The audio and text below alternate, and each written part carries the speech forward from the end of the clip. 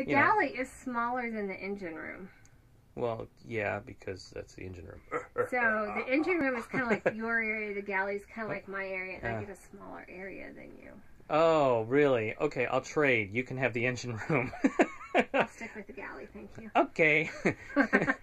Let's go into the galley series now, shall we? Okay, we're going to try a little bit with the cell phone today and see how that goes. So, I'd like to welcome you to the continuing adventures of sailing, not shore. Yeah, okay. Let's go see whatever, because I'm not sure what I'm doing, so let's go find out. So, today's a red letter day. We're actually filled the tanks up to the top. Found out I had a leak on one of the copper tubes, so went to Lowe's today during lunch at work, because yes, I still have a job.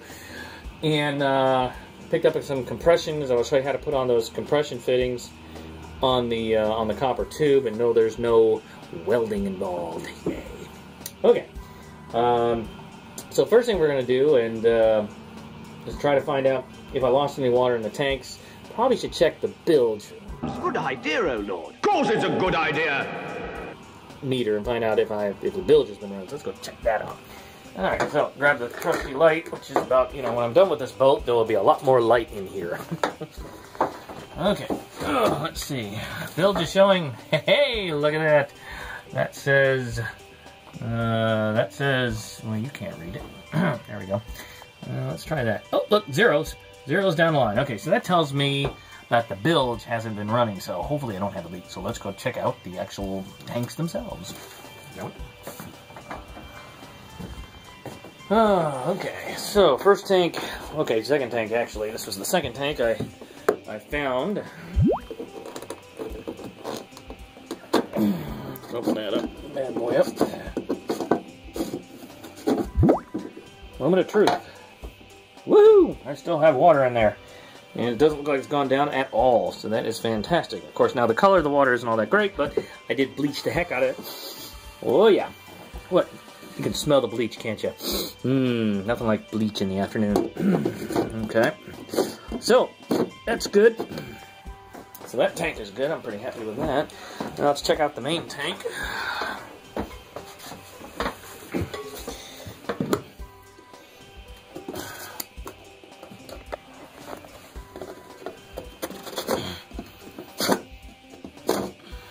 Okay, yeah. Hey, well, that tank is completely full as well. So we're talking, that's really good. So cool, no leaks in the tank. Oh, thank God, oh my God, that would have sucked if it did. Okay, so the other thing I was thinking about is you notice that one of those has a sensor in it, the other one doesn't. So I actually have on order a couple of these sensors. That's what this is right here. And they go to a gauge, so it'll tell me what's in the water tank and how much I got left and how much we're using, which is going to be helpful to actually get a measurement on these tanks so that when I'm looking at the gauges, I'm kind of having a general idea of what I got and where I got it. And like I said, the gauges will be, like in a previous video I said, the gauges will be here and here, and that's a propane switch. Yes, the cardboard kitchen strikes again. So, the next trick, a real fun one, is going to be coming over here and fixing this tube, which looks like I don't have a lot of play in it. So the first thing I'm going to have to do is I'm going to have to find, I know the crack's there because I put a tape on it so I knew where that little, it was a pinhole, now it's a real crack because I moved it. So I got to get myself enough slack. I think on here I've got some more slack. Pull that out so I can get the tool around to cut it off and get a good clean cut on it, and then put the compression post on. So we'll be right back with more how to do this. So, tools are all over here. There's my whole video kit. Woohoo! Yes, I am a professional in the television business. And no, these aren't professional TV tools. You can get them on eBay. Yeah. Okay, ship's logbook. Yep, there it is. And some other stuff. Sand, always good to have. So as I walk back here, I got wood stacked up around here. And that's as far as my leash is going to go. Dang it. Okay, that's the one trick about not having all your lights ready is I'm stuck on a leash here. And that leash is here. And how in the heck did I get that? Hey, look, there goes my light. Which, it should be interesting. Okay. going. All right, stop recording. This is boring. What are you doing? I'm putting the extension cord back in. Isn't this fascinating? Here we go. Ah, light! Already broke one of these lights, dropping it from quite a distance. So. Handiwork light. All right, let's try this again. Back into the ever reaches of the back area. As I said, I keep some wood here. There's extra wood, clamps. Back here is really where all the tools are at, which is the bathroom and the bedroom. So I've got all my tools basically scrounged up over here and over here. And as I make my way back, obviously, we'll be moving those to the V-berth probably, or the kitchen. So, and you can see in the bathroom, there's a microwave. Always a good place for a microwave.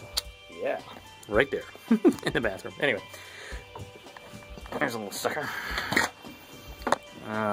Basically, it's a little tool, looks like this. So, which basically it's used to cut the piping. How about some light? It's a light. Jeez, I really gotta find it. I gotta get these lights installed. Of course, that's one of the things I will be doing is putting up new lighting fixtures all around here so it doesn't like bloody dark in here all the time. Okay, so how you doing? So one of the things we're gonna do is start using this little tool and go ahead and cut that copper tube. So first of all, I gotta get some slack on there. Now the tube runs up back over here. I don't know if that'll give me enough to actually crack that open. Almost feels like it's got a bump or something on the other side that's the problem. Okay, so it looks like I got enough to get it on here. The crack, if I'm correct, is right around there. If I'm correct. Hey, well that's great. What if you're not? I can feel something right there that feels, yeah, that feels like it's going in the tube. So I think I nailed it. I'm going to have to cut off section here, section there, put it back together.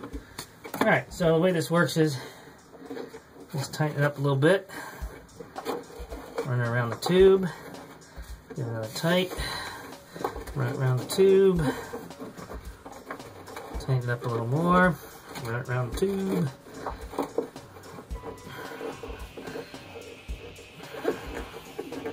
And just keep tightening as it goes around.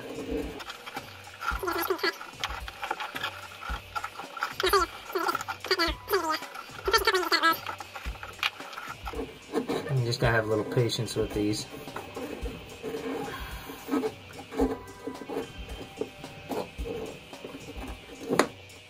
Goes, just cut it, so there, just cut it off.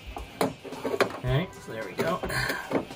Give it a turn, tighten a little more, give it a turn, and you'll start to feel when it starts coming off, like I can feel it down there, it went popped right off. Alright, so let's take, whoa! Well, I'd call that a definite pinhole or a big hole, so I found the right spot and that was it, thank goodness. Okay. Yes, I used to be a lighting designer in theater. Yes, I'm not doing proper technique on lighting. Thank you for noticing. Okay, I got my bag of sandpaper. Now I'm going to sandpaper these suckers because there's a lot of paint on here. I want to make sure to clean that up before I try and do the compression fittings. Which, these are what the compression fittings look like. Come in a bag. Now the one I've got is 3/8 inch outer diameter tube for both ends. Pick out the Lowe's. Now this is probably backwards, so I'll have to flip the video, boop, and then you'll be able to read it. See? Now you can read. Unless you can read backwards. My backwards friend, very good. Okay. The nice thing about these compression fittings is I'll know right away, and it's gonna leak. I don't have to wait for anything to really dry. Alright, you see I've got it on there, so now I've got to actually tighten it down in order to finish compressing it together. I'll be right back with some more tools right after this message. Okay, I'm back, and I'm dangerous. I got tools. Alright, so I want to open this sucker up. Grab one side of it here, and there's basically a nut kind of in the middle here. This is mostly just going to be for holding. So don't want to over tighten it. I'm just going to use a pair of pliers. Put a little brute force into it, and hopefully not do. I don't want to over tighten the bad boy, just enough to compress that ring. Start to feel it bite.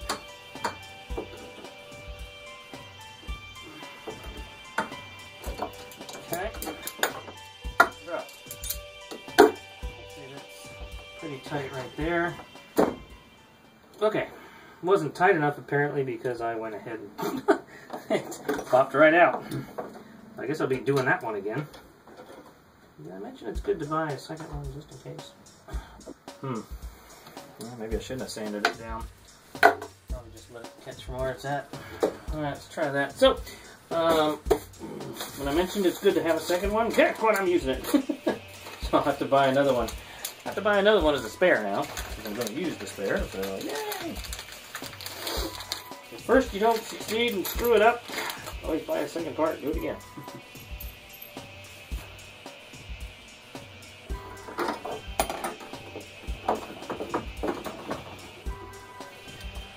Alright, seems tight. Of course, the real test is being the, hey, let's turn the pump on and find out if it really, really works. Alright, be right back.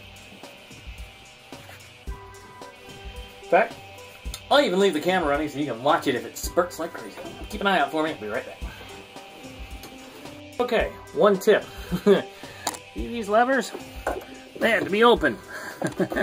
Otherwise, yeah, it's not going to leak at all. Oh, well, that sucks. Guess what? Got a problem. So, it still leaks. So, plan B. I'll have to find one out. Figure one out. I'll be right back. Plan B coming up. Okay, so, what did I do wrong? Oh, how many things. So, when this came on, it didn't go all the way through and out to where the threads is, whereas you can see this other one here actually came out and it's out to the threads. So, which is good because that's how it compresses. So really I'm not getting good compression because this thing didn't go all the way through. So I'm going to have to clean up this pipe some more back here. It's got a buildup of stuff. So when I finish building that up, then I'll be able to get this down more and then get the compression right. So that's why I wasn't able to get the compression. You see, now I've got this tube out here. You probably can't see it because you're so far away. Come closer, take a look, I will show you what it is all about. So, look right there, okay? You're probably going, I can't see nothing, there's nothing. Okay, I'm going to turn the camera around. Okay, extreme close-up, look at that! So, this, what you see coming out of the pipe right here, that's the actual copper pipe coming out. I pushed it down far enough that it's kind of even with this collar. You can see I can still move it around a little bit. I can probably just take it off. You see there's the end, so I'll push that on, and you see there's the end. That's what I was getting before. It wouldn't compress because it didn't go so far in. It has to go pretty far into this piece to start compressing. So I'm going to push it down, get it even with the collar. So there we go. Now I've got something that'll compress. I'm going to put those ends inside again. Extreme close-up, yes. Okay, put that end in there. All right, now I got both those ends in. So now I'll take this piece and put her into there. Now this one's sealed up just fine. It was the other one I had problems with, and that's why, because I didn't push that tube all the way through. Probably the last shot I'm going to get with this because that was my last one I've used. So if I screw this one up, it's back to lows for another one. So this is where the compression actually takes place. Hopefully this all get well and good. I think we might have some success. But let's really find out. I'm going to dry this off really good. Of course, last time it leaked like you could easily see it on the video. Anyway, so I don't think really a little wetness is going to matter. Alright. Now, first thing I'm going to do is what I forgot in the first place, which was to undo the release valves that are hidden right over here. Make one. I'm going to open up both tanks. Those are for both tanks. Okay, so we're going to go turn the pressure back on. If you guys will watch, see if it leaks. Cool.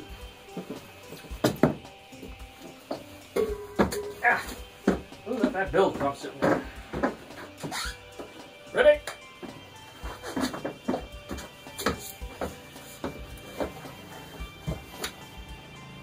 I'm hearing water coming. Ooh, looks dry so far. It's amazing when you do something right the second time. Thank you. Oh ho, look at that. I got another leak up here. Where'd that come from? Oh, that's great. That's leaking. That's just freaking beautiful. Look at that. Oh, nice. Well, I got water, but I got water where I don't want it. Guess I'll be replacing that one. Look, the sprayer, it works. Go, baby. Woohoo! Look at that. Yay! Okay, not quite, but yeah. Looks like I'll be replacing that one too. Let's go try another faucet that I just put in and see if it's breaking. Oh, let's check the leak first, make sure it's not leaking. Alright, got my hand all wet, so take the dry hand. How's it doing? Oh, dry as a baby's bottom. Yeah, maybe I should use a different metaphor on that one. It's dry as a Gobi desert. Yeah, okay, whatever. Let's go check out the bathroom one here. Here we go. Alright, here's the really cool bathroom faucet. Oh, look at that baby go. Oh yeah, look at that. This comes out, get that shower going. Of course, then I'm thinking I probably have the through hole closed, and it's probably not going to drain, so hey, let's go check out the through hole. Ow, there's the through hole, okay. And there's the, yep. Here's the seacock in the through hole, and yes, I have it closed because, well, you know, when I'm away, you try to keep those things closed. So, open that up. Beautiful. All right, come back into the old bathroom here. Got my lighting going on, and you can see it's starting to draining, so that's good. Yes, the tub's a little dirty because we're still in construction phase. Look at that. Woo! Yeah, that's some power to it. That's nice. Haven't really fully, there we go. And I can pause it just by pressing a button. The Admiral likes that feature. Yeah. Alright, so looks like those are all working. Yeah, speaking of work, I got a lot of work to do in here. Alright. So I think we're good. I'm going to take a general check around the boat at some of the other connections here. Make sure that I don't have any other leaks around. You know, unsurprisingly. So I'm definitely not, I don't leave the pressure. Don't want to leave the water pump on and creating pressure the whole time I'm gone while I'm at work or something. So we'll actually shut that off. But in the meantime, I'm going to kind of poke around and look for leaks. Thanks. And I hope you enjoyed today's instructional video. There'll be a text blog, probably with something more details, pictures, in case you don't want to watch video. Yeah, right. Later. And I've got strainers, tubes, and yeah, this all is going to take a little bit longer to figure all this out, what I've got going on. Okay, so as you heard, I heard the pump take off, and it just ran for a minute. I'm not certain why it ran. Oh, what have I got here? What is that thing up here? 60 psi pump. 12 volts, 4 gallons per minute. So it's 4 gallons per minute is what it'll do. Not seeing any water leaking over here, so that's good. It's got a filter on it, which I'm pretty darn certain hasn't been changed in decades, so I'll probably have to change that out soon. Otherwise, everything looks good here in the engine room. I will later on come back and start labeling and changing some of those filters out. But that's a whole nother project for a whole nother day. Thank you for joining us again for a fabulous episode of The Sailing Not Shore. I hope you enjoyed it. Hope you learned how stupid I am and stupid stuff that I do. Anyway, see you next time. Quick, somebody make an edit. Oh my god! By the way, have you seen the wiring in the engine room? Check it out! Makes you want to cry, doesn't it? Oh my god! Luckily, I've been labeling, as you can tell from the white labels. I've labeled a few things, but God forbid. Hey, let's turn it this way. See? Looks even worse, doesn't it? Here, not so bad. Here, worse. Yeah. Okay. Alright, I'll quit screwing around. Blooper tape intro. Thanks. Don't let the Admiral see this.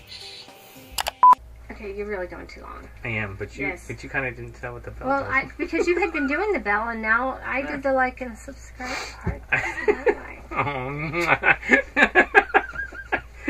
Okay. Thank you for watching the Galley series. Make sure to like and subscribe. And click on the bell because that will tell you every time we put out a new video, which currently is about once a month. And make sure to comment. We'd really love to see some comments about things that you might do on your boat, ideas and things you think are really cool on your boat that my wife could have me do later. Especially for the Galley. So let us know. We'd like to hear from you. And we're not sure. When our next video will be. And we're not sure. What our next video will be on. Actually, the next one will be on the Galley series. Oh, it'll be the Galley series, so there you go. So we do know. Catch us again. All right, Thanks. thank you.